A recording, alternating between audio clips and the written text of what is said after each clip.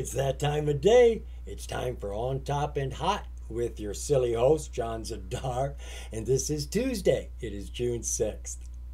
Now, you know what we do on this show. We like to focus in on hot OTC and penny stocks. We're looking for stocks that have, very quick, Jerry. That's right, potential. We're looking for stocks under $5 on any market that have potential to make us money. And I'm looking for these stocks on the charts. I'm paying no mind to the news or the filings, not until I find a chart that has heat. I'm looking for a setup for a breakout, or lots of volume coming in, or even a surge that looks like it just isn't going to stop. Then I go through the news presses and the filings looking for the catalyst. And these are the sort of stocks I share with you.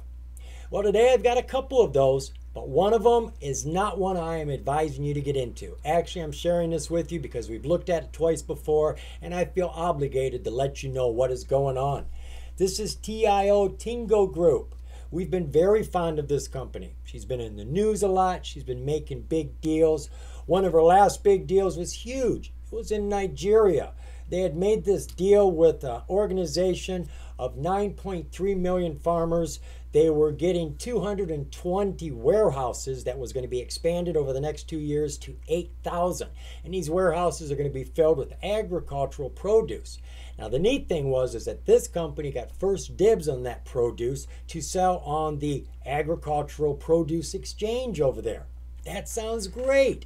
They also had this fancy type of phone that connected those 9.3 million farmers to the exchange and to each other. And they were making money off of this service. So we really like what was going on. Well, today bad press came out that things aren't as they seem. What isn't as they seem? None of it.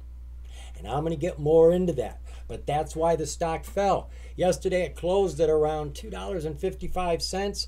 This Hindenburg research report came out and she fell to a low of $1, and she's bouncing back right now, and I don't think she has a right to bounce back. Right now she's at $1.32 and she has fallen over 48%. Now let me show you what's going on over here. Looking at the relative volume. Everybody has loved this stock until today. Well, this is the average volume over the last 30 days. Her love period. Well, she's only got about 8 million shares there. Look at today when fear kicked in. Almost 59 million shares. A lot of activity, a lot of people jumping ship. These Hindenburg research reports are powerful. This is a professional organization that shorts stocks. They tell everybody they short. Everybody knows that they short. But they're very professional about it. What they basically do is research on companies. So they get the dirty laundry, skeletons in the closet, find the dots that aren't connecting to other dots, and they file all that away in a locked safe. And then they wait for the stock to run. Well, when it runs, before they release the bad information, they make their play. They're shorters. They're in this for the money. So what they do is they go to the broker and they borrow 10,000 shares. How much does that cost? Nothing. The broker just gives them 10,000 shares for free. And what does he do with them? Well, considering the price is at an all-time high, going from 50 cents to say $5, he sells them. That gives him $50,000 that he gets to keep. That's his money right now. Then they release the bad information, their research. They can back it up. That causes the stock to fall. So it goes from $5 down to, let's say, $1. And he says, yeah, that's a good point to give these shares back. Remember, he borrowed them. He's got to give 10,000 shares back. So he's got $50,000 at $1 a piece. He can buy them back for $10,000. Return them, and he gets to keep $40,000 and didn't really have to risk $1 of his money. Nothing. That's why they do this. And you can trust the information that they reveal because they did their research. I got hit by this group before, back in 2019 when I was in Genius. When they speak, people listen, and charts fall, and fall hard. Now, there's no way I can cover all this information. I'm going to try to cover as much as I can without putting you to sleep. So I'm going to show you first off, this is a very long, let's just call it document. What you see here, these bullets, this is the summary. This is the short version of it. Right there, and we're done. Yeah, right? That was a lot. Well, they've got a lot more here. I mean a lot, folks. This is the proof in the pudding. All of those bullets, they make claims, and then down here, they fill in all the proof, pictures and everything. So I'm going to show you a little bit here so that you get the idea. This is at hindenburgresearch.com/Tingo. Just that easy if you want to read this yourself.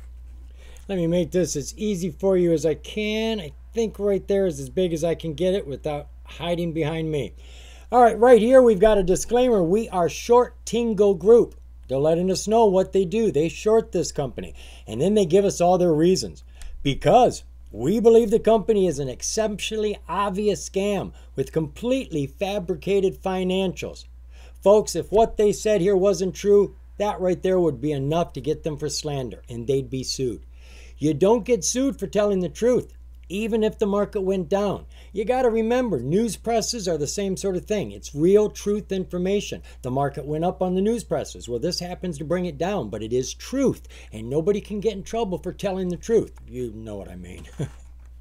They go on to tell us that Tingo is headquartered in New Jersey, and they claim to have several business segments focused on providing mobile phones, food processing, and an online food marketplace for farmers primarily located in Nigeria.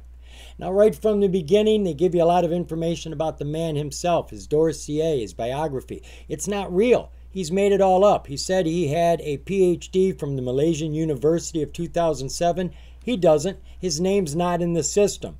In 2019, he claimed to have launched Tingo Airlines, encouraging customers to fly with Tingo Airlines today. Even had pictures with his name on the planes. Well, media outlets later uncovered that Tingo had photoshopped their logo onto the pictures of the airplanes. Tingo's food division. It's only 7 months old, and yet they claim to have generated $577 million in revenue in the last quarter alone, representing 68% of their total reported revenues. And they did all that without even having a food processing facility of their own. They say they had third parties doing it. You know how much that would have cost? Then they tell us down here that following its groundbreaking, Tingo reported in May, the one that just passed, that they had made significant progress on the facility, including the laying of the foundations of numerous buildings. Now, they've actually got a picture here. Let me see if I can find this. They went down there. That's what the next sentence says. They went down there and took pictures. This was the celebration. This is the monument they built, and this was the very beginning of the structure, so everybody would have a cornerstone, if you will. Well, this is what was there when they told us they had done all this foundation work. They're not doing anything. And this basically is the tip of the iceberg, folks. They're not doing what they're saying. The things they say they've done, they haven't done. Matter of fact, Tingo announced a $150 million agreement with a UK entity called Evtech Energy. But UK filings show that Evtech was dormant as of most of its recent annual report held no money in the bank. Tingo claims in its reverse merger press release that members of two unnamed farming cooperatives supply the majority of its 9.3 million user base. We were talking about that. A local media outlet identified and contacted those cooperatives. Both said they had never heard of Tingo and had fewer than 100 farmers in each cooperative as it was. And folks, it just goes on and on. Tingo claimed its mobile handset leasing, call, and data segments generated $128 million. But their checks with the Nigerian Communications Commission showed it had no record of Tingo being a mobile license at all. So this is my point. And there's a lot more information here, folks.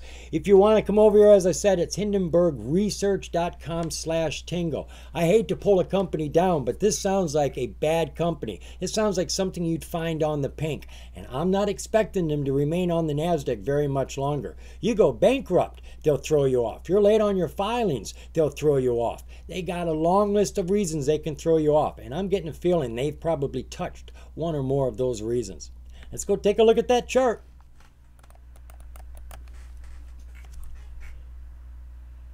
As we do in every video, we're going to be doing our charting on Think or Swim. This is a free trading platform you get from TD Ameritrade. Now we are going to look at TIO here in just a minute, but I want to take a quick glance at DFLI first. This is Dragonfly Energy. I covered this stock yesterday for one particular reason. This chart, the 1 hour chart. She has what you call a divergence on her. A divergence is when the price is doing the opposite of what the technicals say it should be doing. And when the reversal comes, it normally comes with a big bang because there's a lot of pressure being built up here that gets released. Well, as you can see, the price has been falling for the last 18 days. Our PPO has been rising for the last 12 days, and our MACD has been rising for the last 8 days. We looked at it right here after this huge poke, which I kind of think of as the cork being halfway pushed out of the champagne bottle. That put a ripple and everything here, loosened it. And right after we looked at it is when she's gotten up on top and she is starting to push up just a little bit. But look how close that 200-day SMA is. This is an atypical breakout chart if ever I've seen one. And with all this pent-up pressure from this divergence, when she breaks that 200, I'm expecting a rocket launch. And she has got a low float. Only 9.3 million. So it's worth putting on your watch list. DFLI. I think she's going to the moon. All right, let's go take a look at TIO.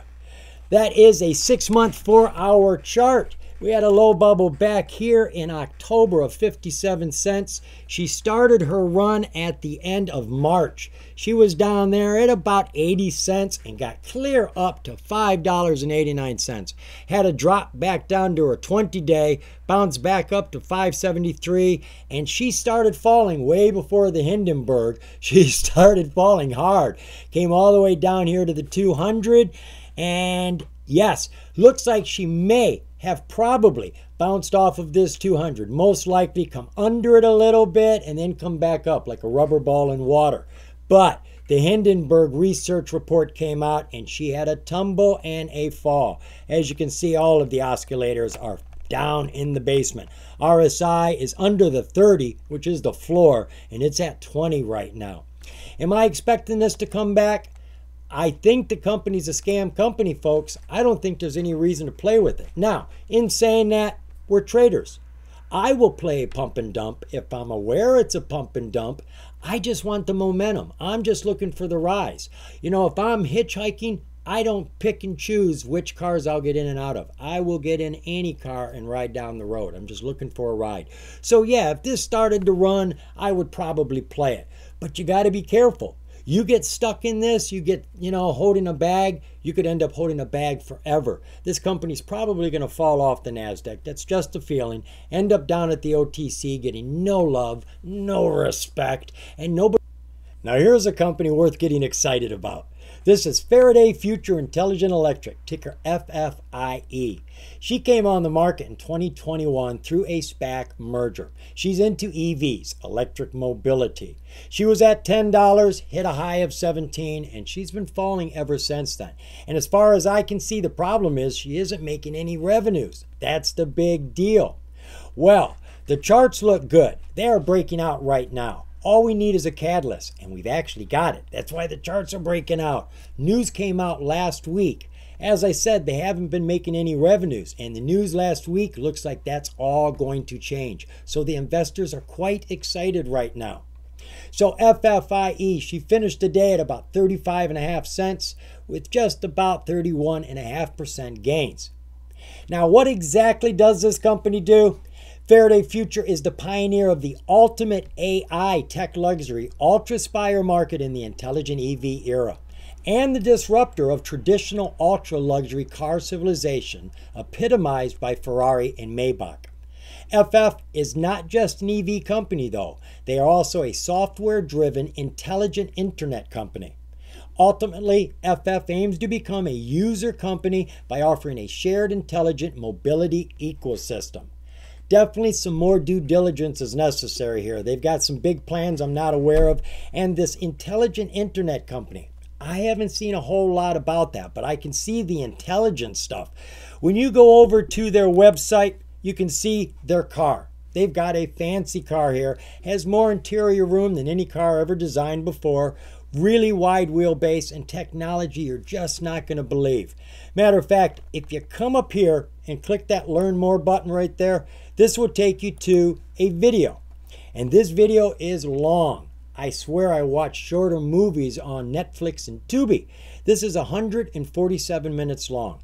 And they talk very slow and pronunciate every word. They want you to hear it clearly. They're not in a hurry like me. But they've got a lot of great information in here about the safety features, the intelligence features, the speed, I mean everything. Now I got a picture here just to give you an idea of what's going on. This is the interior of the car. Now these seats come all the way back. It's self-driving, self-parking, has summons. The car comes to you instead of you going to the car. But look at those video screens. Have you ever seen a display that big in a car before? That is 27 inches. It just folds up into the roof and comes down. And you've got this big one up in the front seat.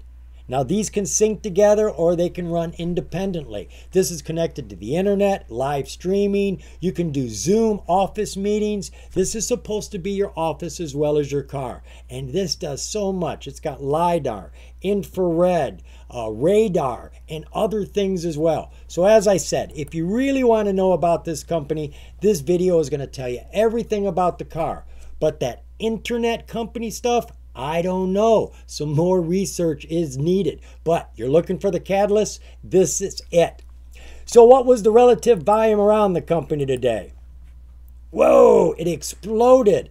It's not like she was ever under the radar. She's here at about 71 million shares on a daily average for the last 30 days. But today she did about 250 million shares. Like I said, investor excitement.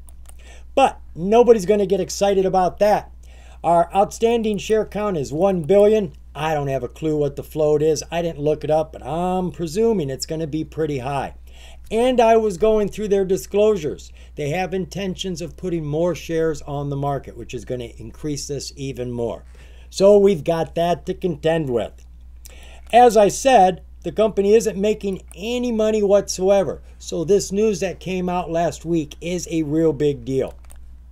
Now we've got lots of filings over here, but most of them all have to do with the news. The news is talking about a 3-phase program that they're working with. And you can see like right here, this one has to do with phase 1. A couple of them have to do with phase 3 and things like that. So let me see, let's just jump on over to that news. This is the one piece of news that's got everything happening right now. So we're going to jump into this. This came out, I think, last Thursday.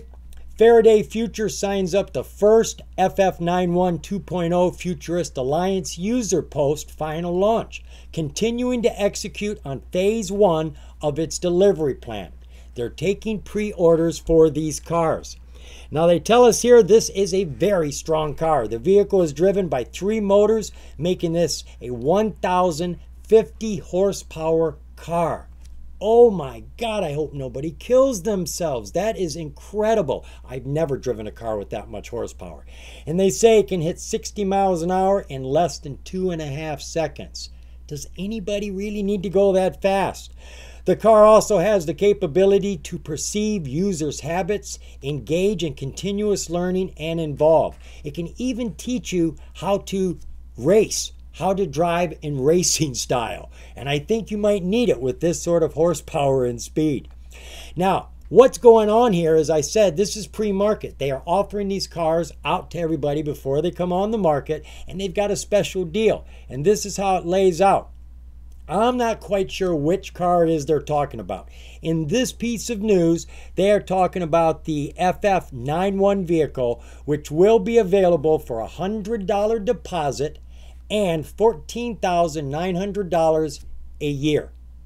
That's right, a year. Because they tell us down here, if I can get down to it, they tell us down here that the price of the car is $309,000. And rather than make monthly payments, you make a yearly payment.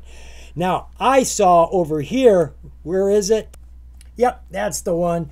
See, here in this video, they said they wanted $5,000 deposit for these cars. But I also read, or it was in this video, that the first $2,000 only have to come up with a $100 deposit and then that $14,900 annual payment.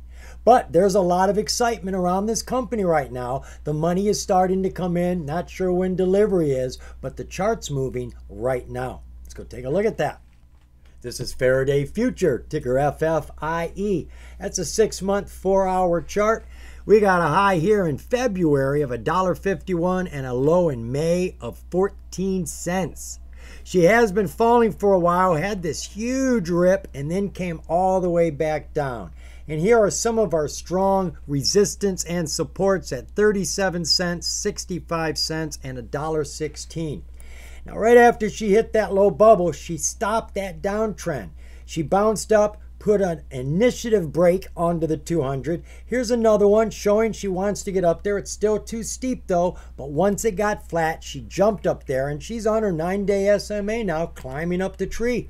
All of our oscillators are pushing up, every single one of them. RSI is in the red at 82, and our volume is growing. The 4-hour chart is sweet. 20-day 1-hour view. So we got a low bubble here of 18 cents. She's pretty much just been going sideways these last 20 days with some bumps and jumps. But these last 2 days she took off. Yesterday she started to climb, leveled off, and first thing this morning she launched, hitting a high of 38 cents after market. You can see that volume is more defined here, and our oscillators are still on fire. Every single one of them is way up high. Looking at our 5-day, 5-minute. So she's really hanging close to the 200 here. You can see that. She bounced off it here, and now she's off and on her own. The chick has left the nest. She has launched way up here to 38. She's bounced back to that 20-day SMA, and she's hanging around the 50. Looks like the 50 will be her strong support, not the 200 anymore. Finally, our oscillators are cooling off. Everything is now starting to push down, but the price is going sideways. It is not actually falling. So we could have a divergence building up here. I'd keep my eye on it. FFIE, getting a lot of volume. Volume is important. Price is rising. We like to see that. Big news coming out that they're making money now. I would keep my eye on FFIE. Another news press, we could get a good rip out of this. Holy cow, we got another penny stock from the NASDAQ. This is Novo Integrated Sciences, ticker NVOS, another hot chart, and she's had news that has got the chart moving, and it looks like it's going to keep moving. NVOS, she finished the day at 14.7 cents with almost 16.5% gains. Now, I don't know why she's got a transfer agent verified over here in independent directors, but they're green, they're good, so I'm not going to worry about it too much. Now, the description here tells us our patients motivate us to provide excellence in multidisciplinary private healthcare assessment, diagnosis, treatment, pain management, and prevention through the integration of medical technology, advanced therapeutics, and rehabilitative science. But a better definition comes from their most recent financial.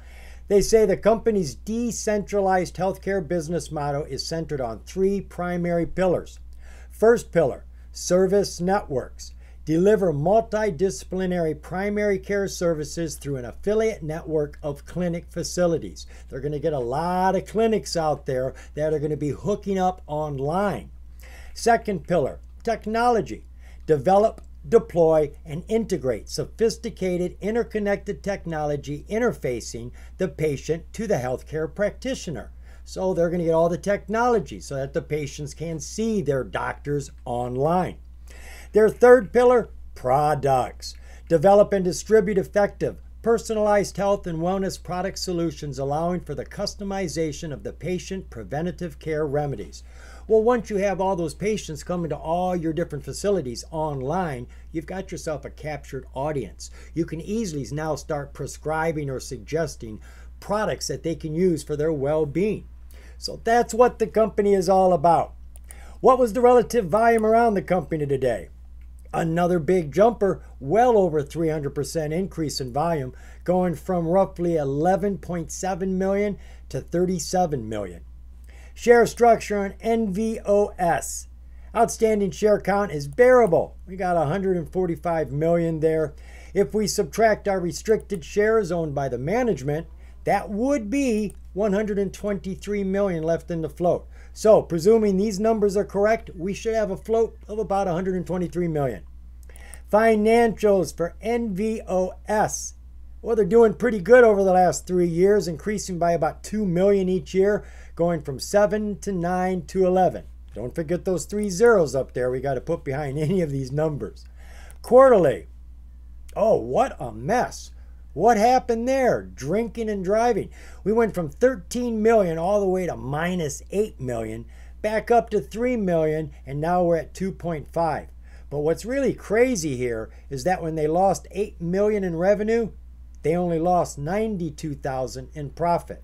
Little strange, but she is making money. She's doing okay. Disclosures for the company. All right, we got lots of them here, and the only one I found that was of interest that I should pass on to you was this one right here. They have been notified by the NASDAQ that they failed to meet the minimum bid price requirement, and they were warned, and then they were given their 6 months, and they had up until May 22nd to get the price up over $1. Well, they didn't do it. Not that it's up to them, but the price did not succeed. So that was it. They were going to come down to the OTC, but out of the goodness of their hearts, I really don't know, the company did not appeal it. But the very next day, May 23rd, NASDAQ notified the company that although the company has not yet regained compliance, they were eligible for an additional 180 calendar days, another 6 months. And so they've got until November 20th now to get their price up over $1. So they're in hot water, but they're not going to go anywhere for a while. Now let's take a look at that news. Now there's not a lot of news to consider here. Few pieces about their financials, and then 2 pieces of news that are very similar to each other, and both of them had the charts bouncing. You had this one that came out April 27th. Novo Integrated Sciences signs agreements for unsecured, non-dilutive debt instrument with a principal sum of $70 million. So they got a loan basically for $70 million, and people were excited about that. Seeking Alpha tells us that the stock jumped 16%, as we're going to see when we go look at the chart. Then we had news come out today. Nova Integrated Science receives $40 million commitment to develop elder care facilities in Canada. Now we'll take a peek at this. Now, forgive me if I don't say this name right. This joint venture collaboration is with Sheikh Khalid bin Mohammed bin Fahad Al Thaniyan. I'm sure I got it wrong. And his global healthcare organization. The company has received a letter of funding commitment for a direct investment into the company. This is not a loan, it's an investment of $40 million from the Sheikh through his Organized Gulf International Minerals and Energy Group.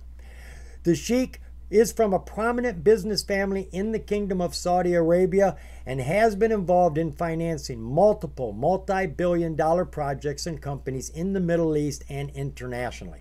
I know it sounds like a fairy tale, doesn't it? We've heard this before. It sounds very much like something else, but it all seems real. It all seems real. After TIO, I just don't know what to believe anymore. But that is what the catalyst is right now. They just had a $40 million investment from a multi-billionaire. So everybody's excited about that, and the stock is running. Let's go take a look at that chart. Not a very pretty chart, right? This is ticker NVOS, Novo Integrated Sciences, and that is a 6-month, 4-hour view. Now, we got a good high bubble 6 months ago of $1.33, and then some hellacious falls all the way down to 29 cents. And she just kept falling, dribbling more and more until she hit a low of 1 cent at the end of March. Now, looking at current times, this big run came from that $70 million loan that they got. It was down here at about 10 cents and went up to 22 cents. You're looking at over 100% gains, 120%. Then she came back down to that 200, bounced off of it quite a few times, had another rip, and then a serious dip, but like a rubber ball on water, she came back up, which is what I would expect after a couple taps on the top of the 200. I wouldn't think she'd go down. You can see our 200 is on an incline, so she's more inclined to be on top of it. She had a nice run today. She pushed up real high, got up to 16.5 cents, and she has fallen back, and she is at 14.5 cents right now. Oscillators. Well, we just had a crossover on our PPO, and it is pushing up as is our MACD, but there's a little bit of pullback as you would expect with that right now. And the RSI has fallen down to 55. Take a look at our 20-day 1-hour view. All right, looking at that 200 rolling over, down, and now she's totally flat. You can see she's jumped. Once this got flat, she jumped up there and she's getting solid footing right now. She's jumping up and down on top of that 200, and I would expect that she's going to jump up from this point. Our oscillators say she's warm. She is sitting on top. That doesn't show a lot of spunk there right now, but it doesn't show that she's cold, and the volume was strong today. Looking at that 5-day, 5-minute. Well, let's see here. I'm going to draw a regression channel in these last 5 days from the low bubble over, just to see where we're at. All right, so she was riding this channel for the last 5 days. She was hugging that 200, launched off the 200 here, hitting that high of 16.5 cents, bounced basically off the top of this channel, right? And she's come back in and she's floating over the middle right now. Here comes the 200 pushing up. This should help push it up on top of the channel up here. And when it gets out, that's like a dog getting out of its kennel. You see, gets real excited, runs way far away. But the further it runs, you got to expect it to come back. You can only get so much spread between the SMAs. Our oscillators, what are they looking like right now? God, they're kind of mixed up. Looks like things are pushing down right now. I would expect it to hit the 200 and actually come under it. Probably come under this halfway point underneath the 200. You might be able to get a price somewhere around, I don't know, 13.6, something like that. I don't think she'd come all the way back down here, but she could. Don't just jump into it because it's a low price. Wait until she's on top of the 9 and had at least 3 green bars if you're looking at your 1-minute, 5-minute charts. You want to make sure she's changed her mind about which direction she's going. NVOS. It's weak, but it's there, and we're early. Or are we on time? Oh, how I wish I could tell you there's 3 hot stocks to put on your watch list, but really it's only 2. Because TIO is a no-no. In my opinion, folks, don't play with it. It's a scam operation as far as I can tell, but do your own research. NVOS, she is set up for a breakout, but I got to tell you what, it is Faraday, FFIE, that has got me excited. She's at a very, very low price. She's got an exciting vehicle out there that nobody can compete with, and they're about ready to start making money. People could get excited. We could start seeing a climb from here, not just a bounce or a surge. But again, do your own DD. That company's got a lot of information we did not go over. You know what I always say? The more you know, the more you're going to grow. See ya.